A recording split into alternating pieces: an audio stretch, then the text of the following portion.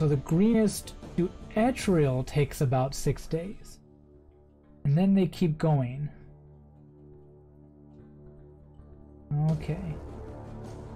Let's kind of outline our trip here. Help me visualize this a little bit better because it is pretty confusing as the way it's written. So there's a trip to Etrel. Then that takes 6 days. Then to Baldur's Gate. Then they go to maybe Dragon Spear.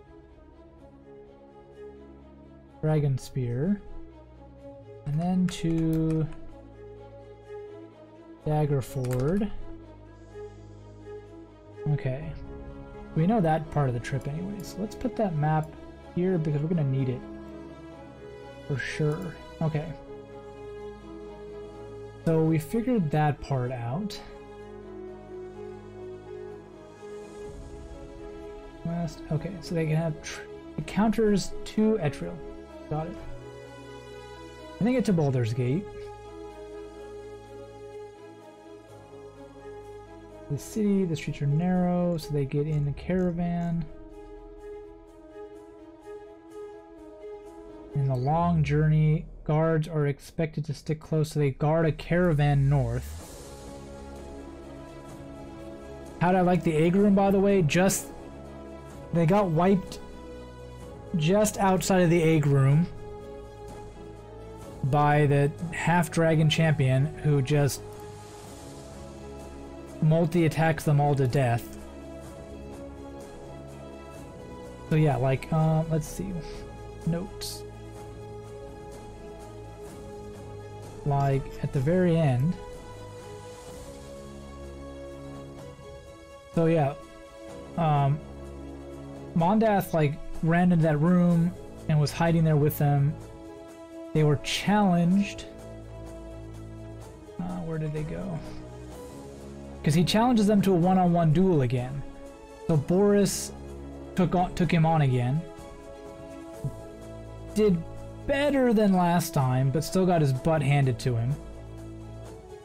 What do you mean they didn't get to the hard fight? The half-dragon isn't the hard fight? Because in the actual, like, in the actual cave, the hatchery, there's like nothing in the egg room itself, right? Dragon hatchery. Map. Oops. Need the DM map. So they got into the dragon shrine, had a big fight. The dragon hatchery there's no encounter in here.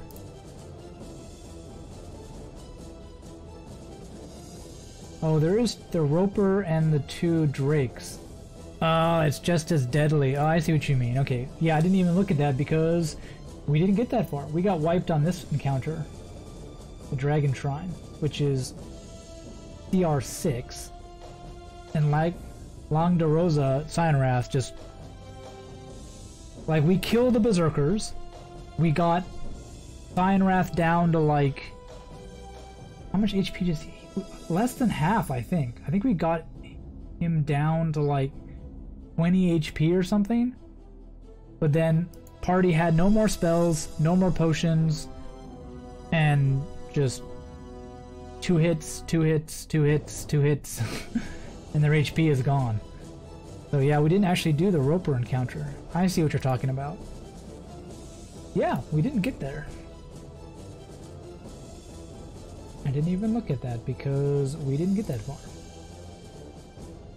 So, if you don't handle it right, kobolds bomb you, the ropers drag you into the pit where the drakes bite you, then the roper reels you in to eat you. Pretty brutal.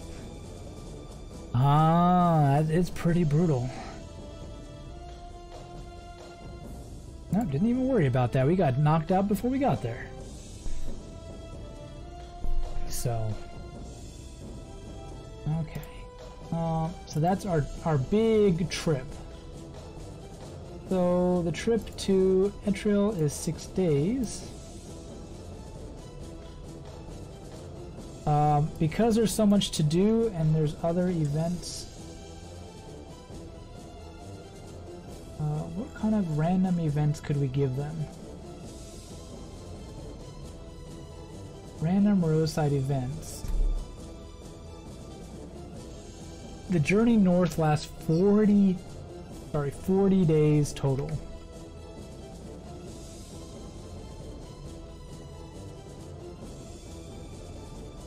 Day trip.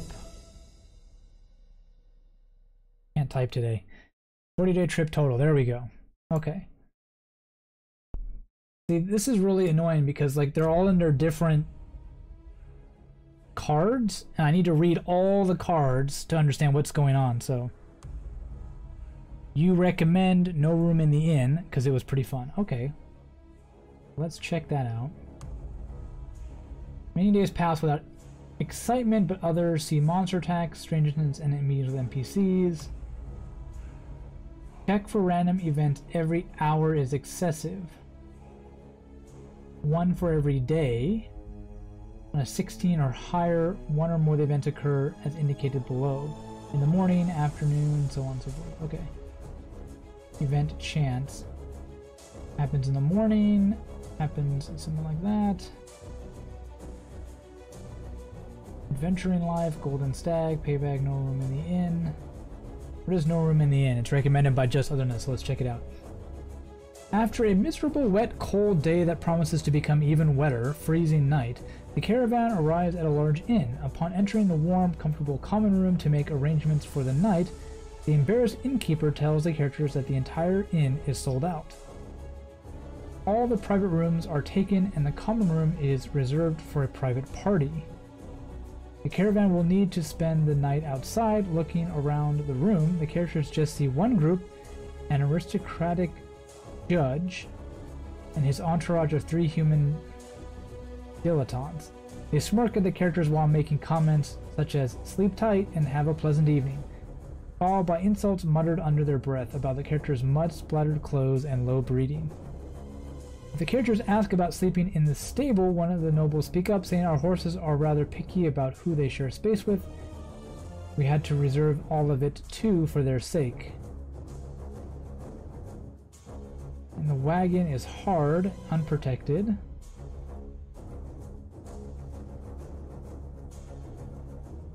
Hello, General Google Loss. How are you doing?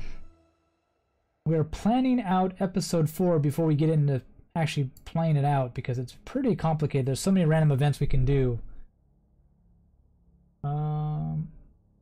In fact, these MTs are 4 disguised veterans traveling to Boulder's Gate in search of employment.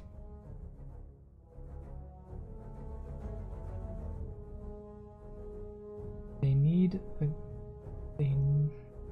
needle and goad the characters and their fellow travelers at every opportunity.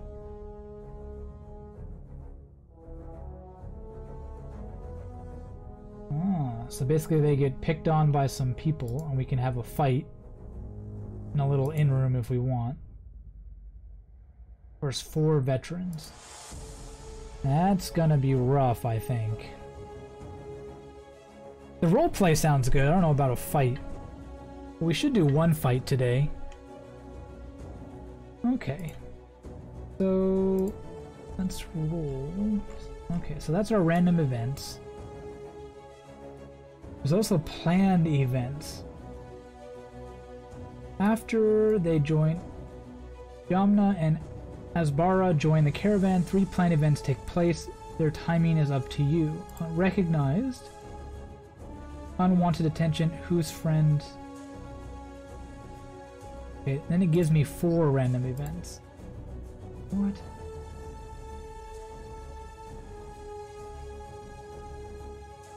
The raiders camp on Greenfields taking the cure to cultists. They may have struck the cultists who are now on wagon drivers. If you're recognized, they make a check.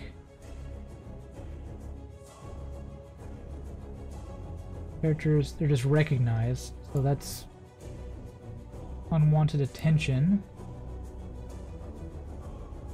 Okay, so let's kind of base these out a little bit better than they're shown here. So there's a 40-day trip to Etriel. Let's roll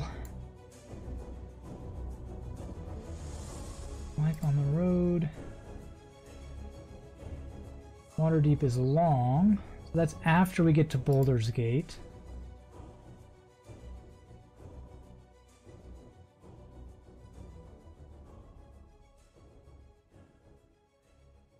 I mean, there's a lot to do in town. Let's just roll one random road event. The road event doesn't really work with the short trip. Now, they just have an uneventful trip. Nothing noteworthy.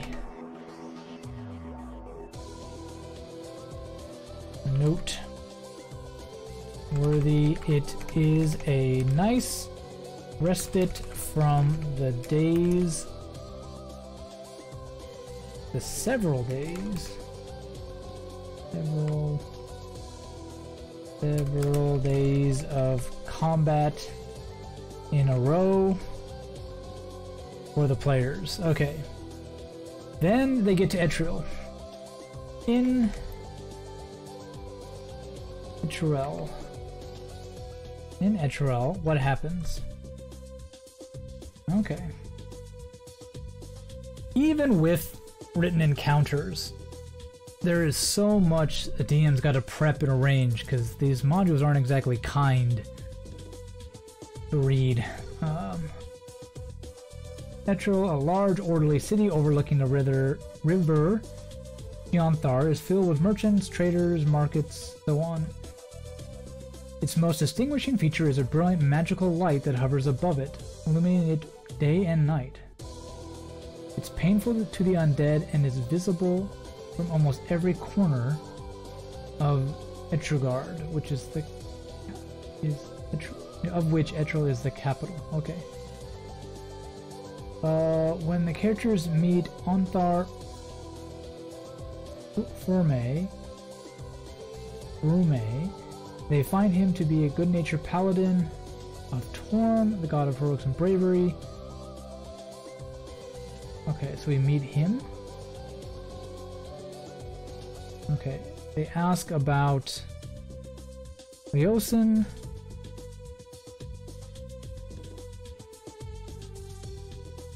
Just Onthar, is there like a reason we're supposed to meet him? Doesn't really say anything about why we would need to meet him. We just meet him because he's there? We'll meet with Onthar Rume. Okay. That's taking that. He's a good-natured paladin. Something like that. Leosin introduces him to... Okay. If the characters ask for Leosin when they arrive, once the locals know him, none of the locals know him. They ask for Onthar. Anyone can direct him to the headquarters of the Firmest faction, the Order of the Gauntlet. The characters arrive within a 10 day? What kind of English is that? See you, Zach. Have a nice one. Then the monk is still there with his handful of disciples too. Okay. They just catch Leosin before he leaves the city with a handful of his disciples. A 10-day is Faerun's calendar week of 10 days. Okay, I got you. That's the... I need to make a note of that. 10-day means a week in Faerun calendar.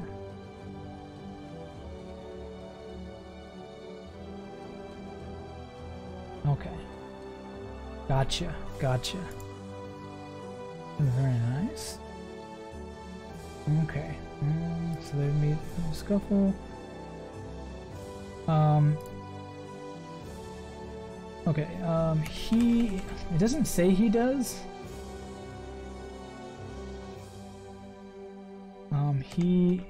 I like Just's other idea though. He introduces them to Onthar at the tavern called a pair of black antlers. Okay.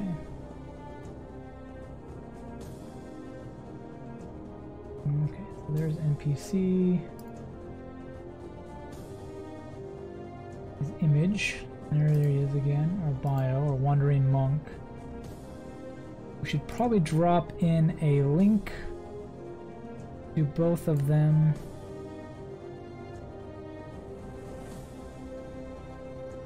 In the notes so I don't forget. Okay, they meet him. They find him good-natured. Okay. You can spend as much or as little time with the interaction in Entrial as you and your players want. They're guaranteed to have a good time in Ferme's company, provided they consider continual drinking, arm wrestling, horseback riding contests, sparring, and weapon training to be a good time. Okay. Okay, that sounds good. If the players don't realize it, finds a quiet moment to be sure the characters understand that impressing Ferme with their prowess, their honesty, and their drive is in their long-term interest. The characters can make a positive impression by winning a few contests, decide by an opposed ability check, or sparring matches with his troops. Okay, I got you. So let's do that. Let's see what kind of impression does the party make. Impression the party makes on Onthar. Let's see. Their prowess, their honesty, and their drive. Let's make some opposed checks with the party. So I think Boris should make an opposed strength check for kind of wrestling or something like that. Let's do one of those. So many screens open, I can't see my dice roller. But so let's see. So Boris is going to make... Okay, take care, Just. Happy to have you drop by. Thank you for the tips, as always. Just is kind of like our resident Hoard of the Dragon Queen scholar who helps us out with any questions we have about the module. Take care, buddy. We're gonna make an opposed check. So he has a plus. Can he make a roll? He can. He's going to make a roll. Come on.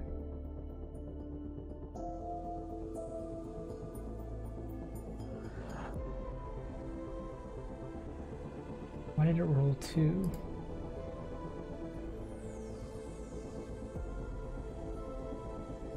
Okay, so he rolled a 7, so I think Boris has a pretty good chance.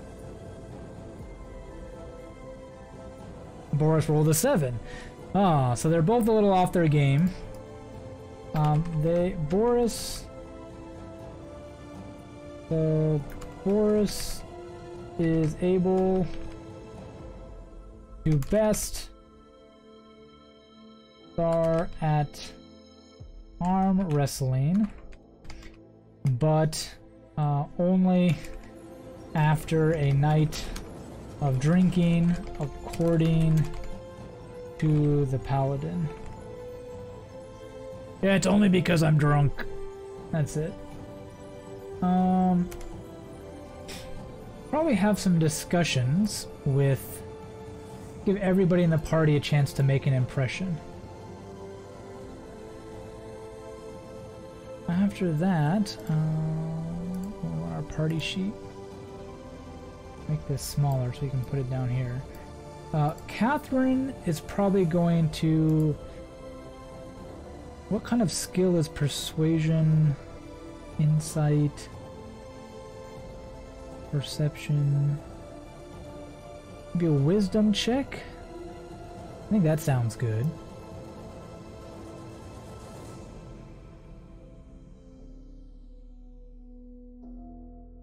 She's gonna make an imposed wisdom check, so she will roll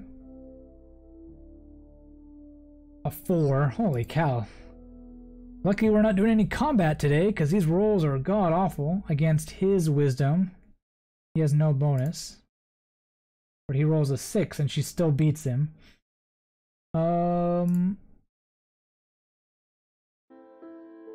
we need that one.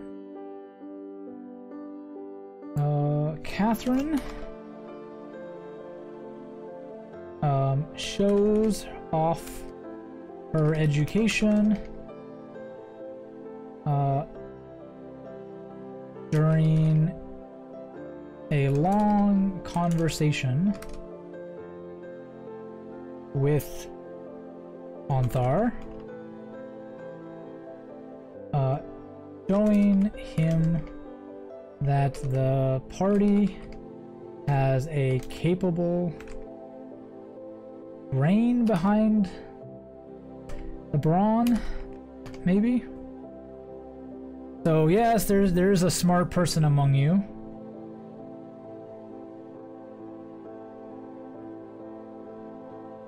I think Mara kind of makes a charisma check against him. He's pretty charismatic.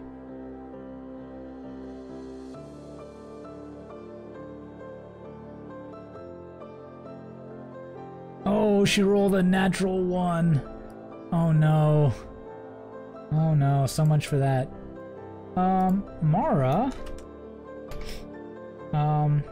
is something of a concern for Onthar.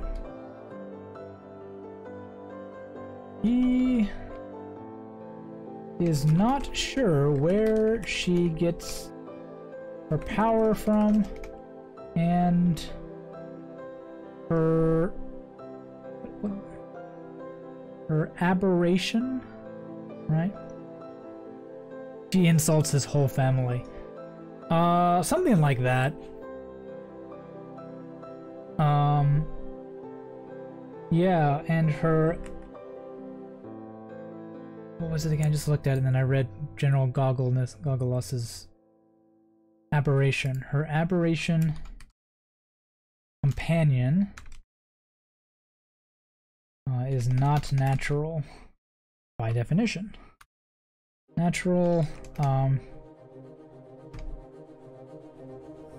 he pries into her background only to meet resistance, and yeah, he's kind of teasing her about it, but she takes it way too seriously and insults back.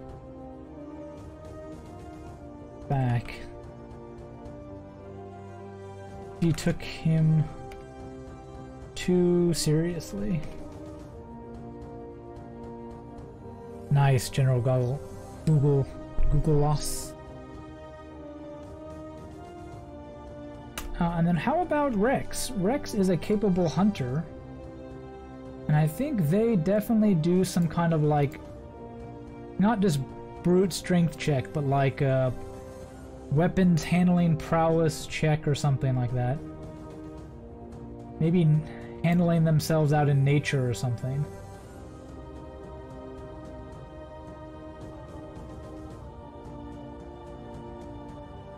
He's a leadership. Harry. Interesting.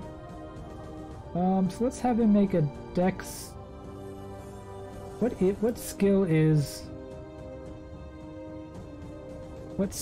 is nature and survival? Wisdom and intelligence.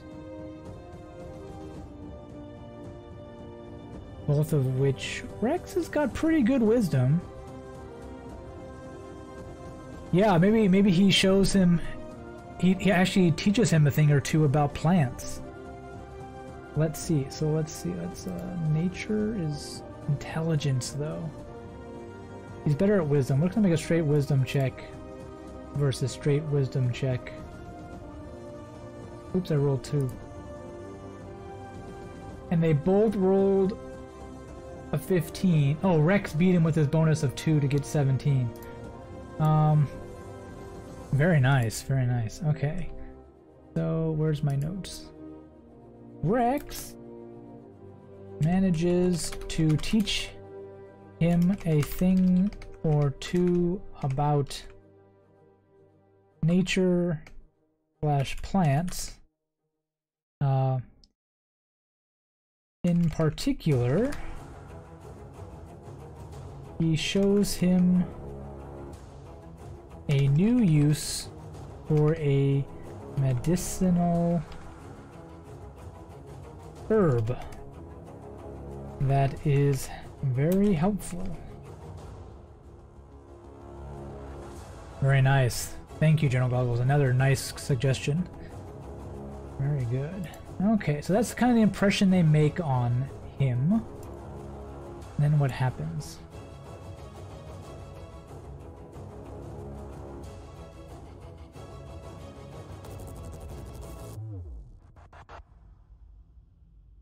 The characters make some checks. Order of the Gauntlet. Late in the evening, after a day when Ferme has been substantially impressed by the characters, he sends one of his squires to summon them to a private room in the tavern. Ah, so after they've impressed everybody,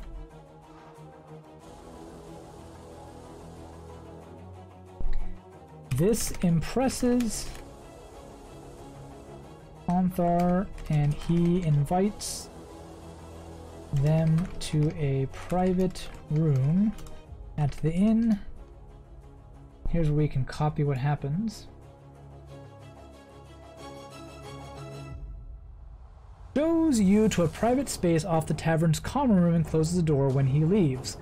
Waiting for you in the room are the broad-shouldered human paladin, the monk Leosin, and many pitchers of dark red wine. The paladin's face wears a serious expression unlike its usual open countenance.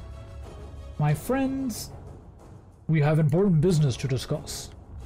At this point, we know almost as much about it as we do. You know almost about as much as we do, and thanks to you, we know twice as much today as we did a 10-day ago. Something rotten is afoot. We have no formal organization to oppose those rascals, not yet anyway.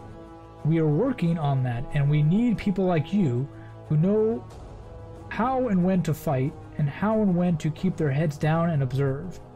Well, they're getting better at that anyways. We cannot promise you anything except long days filled with danger and stress, but what can be better than that, eh? Anthar and Leosin, along with a handful of other concerned leaders and scholars along the South Sword Coast, are in the early stages of organizing against the Cult of the Dragon. Oh, perfect! Where is Zach? So, part of our reward we thought that would be cool for the party was that they become some kind of group and a band and start an organization against the Cult of the Dragon. So kind of their long-term goal was to, or Catherine in particular, to lead the fight against the cult because they've been on the front line so far. So this is perfect, just in line with that. Elanthar's organization is the Harpers. Characters might have heard of the older Harpers, but they're unlikely to know much about the secretive group beyond what is generally rumored. that they are dedicated to equality and justice and keeping power out of the hands of those who don't deserve it.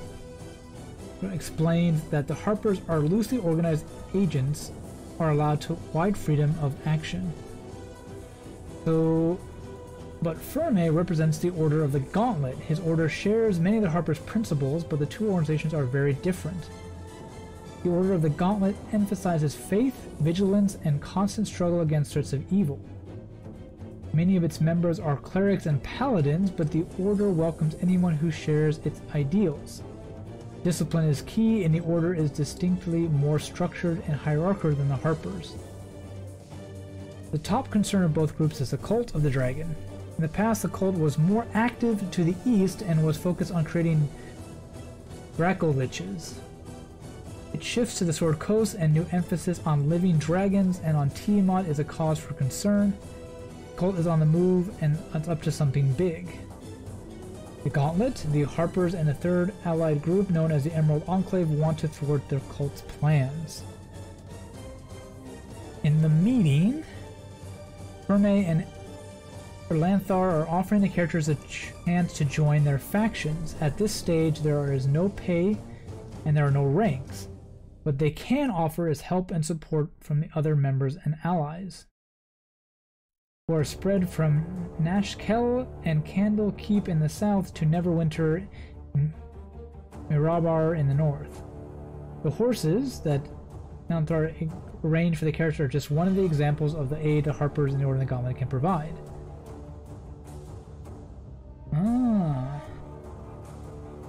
So they get invited to join one of the factions to help fight the cultists.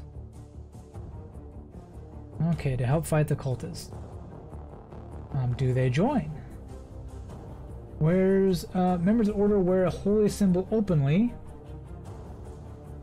Harpers are their silver harp nested between the horns of the crescent moon. Some wear it openly, some keep it in secret. The characters don't need to join either faction, but there are advantages to doing so and no real drawbacks. Even if characters do agree to join, don't agree, try to enlist their aid in tracking the cultist shipments.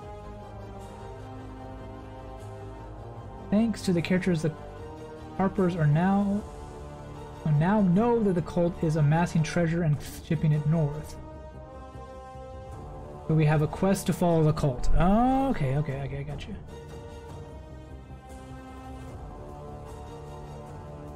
The characters turn down the mission, make some remarks. We're not going to turn it down. We're going to do it.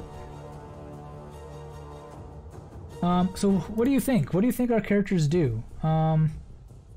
Boris is already kind of part of an organization. Catherine has the church behind her, but adding a badge of the Harpers or the Order of the Gauntlet would be pretty appealing, especially since she's a cleric.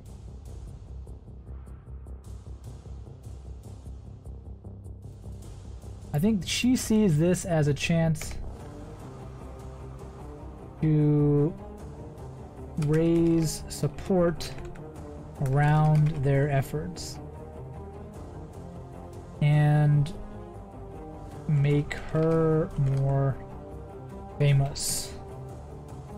You can have an organization, another organization to raise in the ranks, more people to get behind. Boris is hesitant. Join already. Working for his hold, his dwarven hold, and but would like to ally with the organizations. And Catherine, so they probably keep working together. Catherine may formally join. The Harpers? What about Mara? Mara is not big on organizations.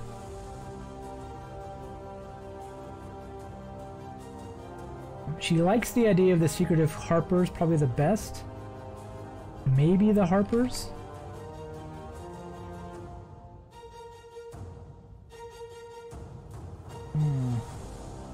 Because they're just dedicated to Totally dedicated. Where does it say that again? Quality and justice. So she can sort of get in line with that. Depends on what do they mean by who is someone worth giving power to, because he's more about stopping people from getting power than making sure the right people have it. And Rex has never been part of anything in his life.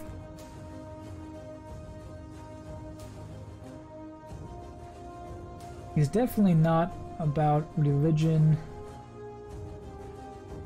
faith, vigilance, and the struggle against evil. I think Rex is more of a Harper man. Or a Harper Tabaxi, rather. Sounds good. He likes a fight for equality and justice, and keeping hand to the wrong people. As seen when power is misused.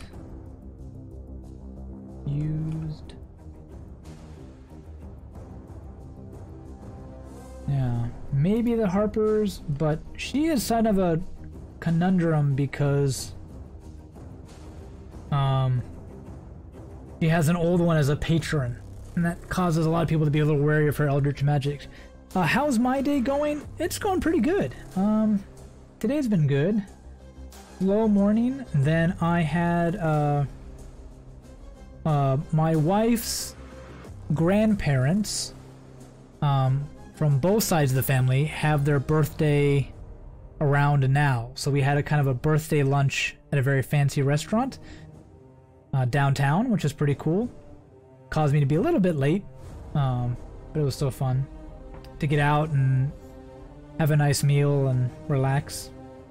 So that's been my day, and then I've been streaming. And I like to stream, so lots of good things in today's itinerary. How about you, General Googleos? How has your day been?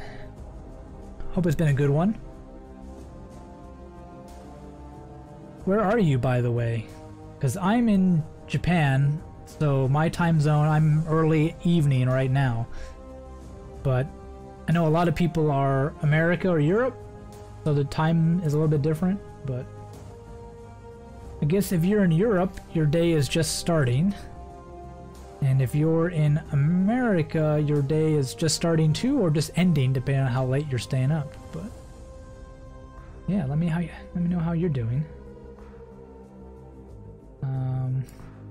We'll hold off on an answer. And I don't think Onthar wasn't really talking to her. Maybe? I think his biggest worry was getting Catherine on board.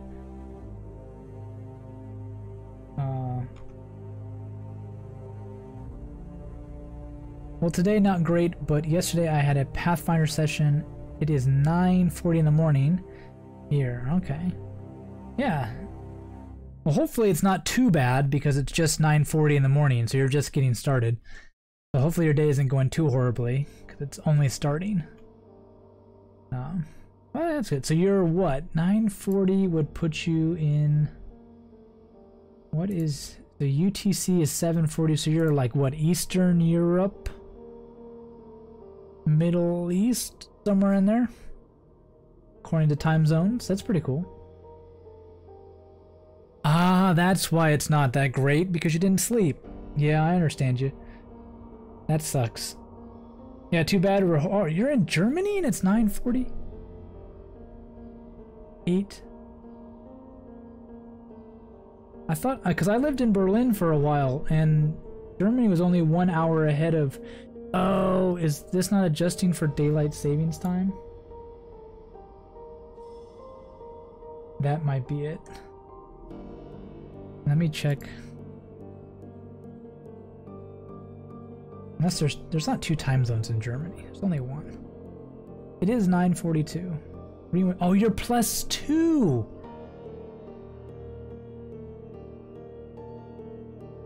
Oh, I forgot. Why did I think it was +1?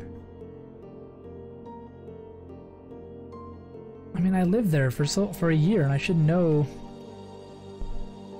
like the time zones. And for some, why do I think it's 2 ahead, 1 ahead?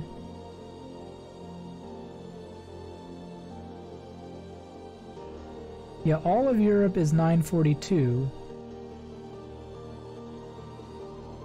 Is UTC so far?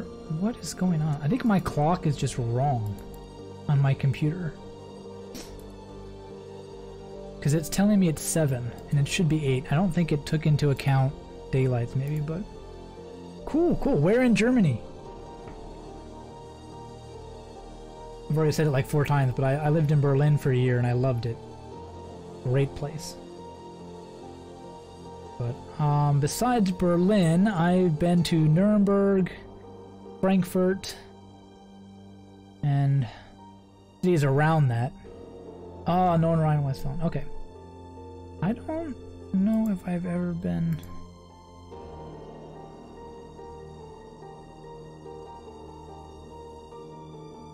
I don't know if I've ever been anywhere. My geography is so rusty. Oh, Cologne, Düsseldorf, Bonn. Okay, no, I don't think I've been anywhere close to that.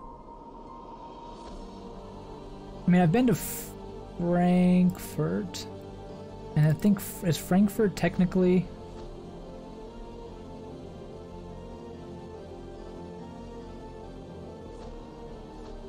Problem is, I don't know my western states because I lived in Eastern Germany. No, Frankfurt is not. It's not. It's too far south. I was right. I haven't been that far northwest. Berlin, Frankfurt, Nuremberg, around Nuremberg, Munich, just through the airport. But no, I haven't been that far north. But nice. The place I always wanted to go. Because, I mean, Cologne, Dusseldorf, and Dortmund, and Bonn, the old capital of West Germany, would have been great, but I never made it there. I was too busy. So, Essen, Cologne, and so on. Yeah. Köln. Sorry. How's my pronunciation? It's been a long time since I've spoken German, too. Köln? Something like that, right? It's that O with the umlaut in König, like king, right? That always got me. I had to think of the word König and then think of Köln. But yeah, I'm pretty rusty. And the problem is I speak Japanese all the time now, and so every time I try to think about German, Japanese pops into my head, and I get halfway through a German sentence and then it turns into a Japanese sentence. So yeah, that doesn't work. But I don't get a chance to speak it very much. If I listen to some German radio, news programs occasionally, and I can kind of keep up with what's going on, but speaking, I'm so rusty in actually producing the language that not very good. But cool. Okay, yeah, that's joins the party. Characters don't join. Okay, they give us the mission. They are given the mission to travel north. What? Guten Konnichiwa. Oh, good. Ah, konnichiwa. I got you. I thought it was a German word for a second, and I was like, what? I don't know that word. I try to pronounce it German. Yeah, guten konnichiwa. Yeah. Something like that. I found the first thing that I can't remember is like, not like the simple sentences like I like this or I eat something.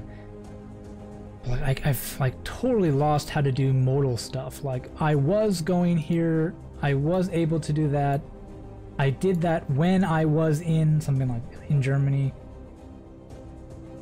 Weil ich war in Deutschland, habe ich wieder Deutsch gesprochen, aber immer, not immer, aber jetzt, that's the problem, Japanese words popping into my head, aber jetzt spreche ich nicht so viel auf Deutsch. Alles ist auf Japanisch. Given the mission to go north, I'm getting distracted because